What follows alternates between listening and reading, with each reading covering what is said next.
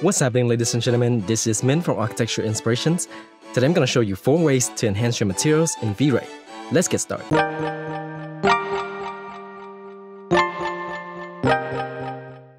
Number 1. Velvet material.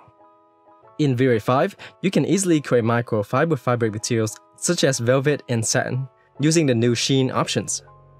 Here I have a chair with a normal fabric material applied to it. Let's start the interactive render to see how it looks. To use the sheen options, first click here to toggle the advanced settings. Now scroll down to the sheen options. Here you will see the sheen color and the sheen glossiness. You can choose the color for the sheen layer using the color picker here. I would set it to a light blue color in this case. For the sheen glossiness, a value of 1 means that the sheen effect is not visible. On the other hand, if the value is lower, then the sheen effect is more noticeable. I would set it to 0.8. And that looks good. For a more realistic looking sheen color, let's copy our diffuse map and paste it here in the sheen color.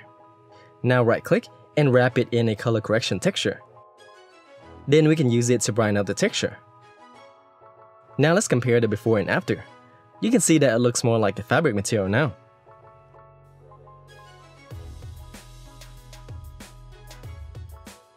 One trick that we can use to further enhance this material is by importing a grunge map to the sheen glossiness slot.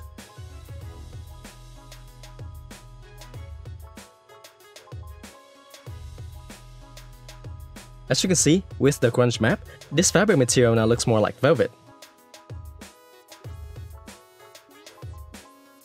You can also adjust the grunge map further so that there's more contrast on the velvet material. You can choose whether you want a subtle or a more pronounced effect. And here's the comparison before and after.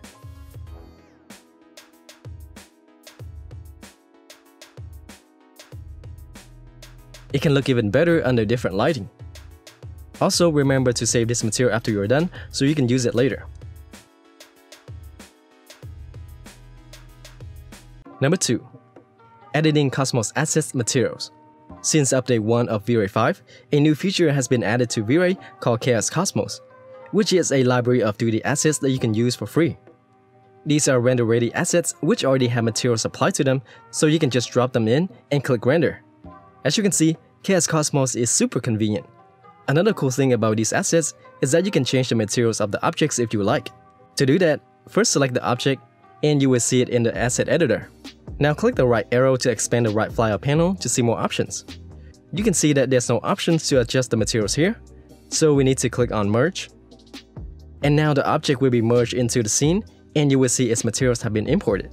To edit one of these materials, click on this button and it will take you to the material settings. Here you can freely edit any of the maps. For example, you can wrap the diffuse map in a color correction texture to change the color of it.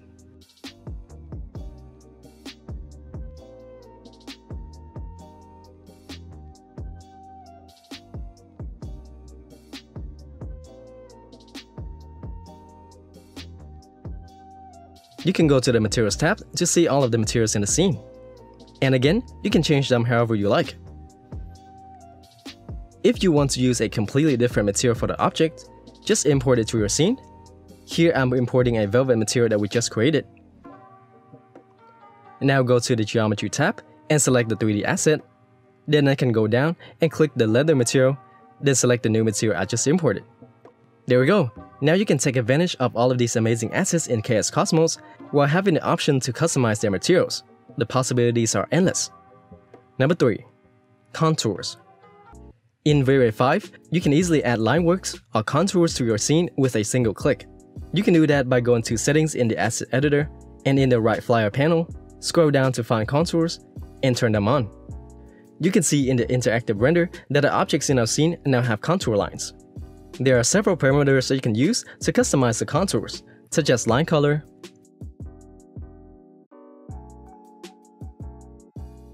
opacity, width, etc. There are also other settings down here, such as no inner edges, which removes all of the inner edges of the objects and only keep the outer edges. You can also control the inner lines separately. To turn it on, you have to disable this option. The inner line control will allow you to control the color and the width of the inner lines.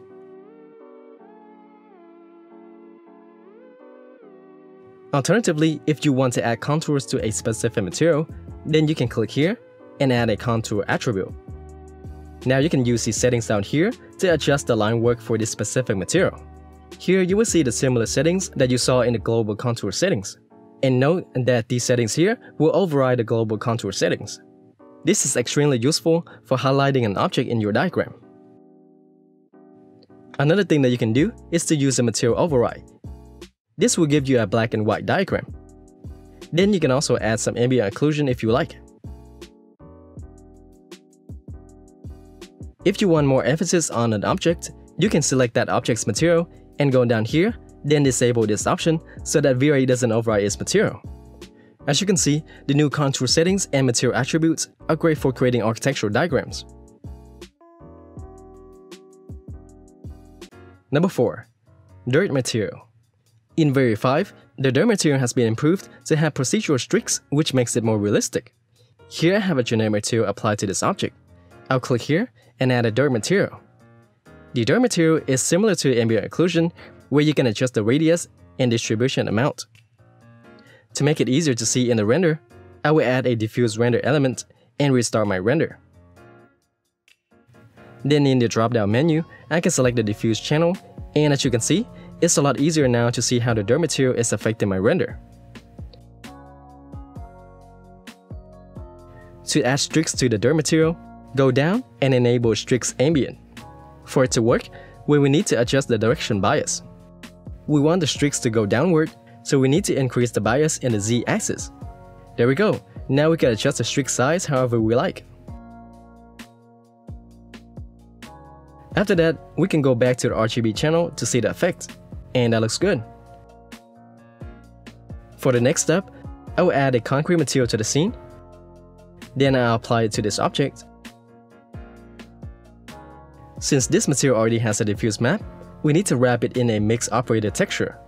So we can add a dirt texture on top of it. But since we already created a dirt texture in the other material, I can go back here and copy the dirt texture, then paste it here. Now we need to change the operator mode to multiply, and the dirt material will be overlaid on top of the concrete material. There we go, that looks good. And remember that you can always go back and make adjustments if you need.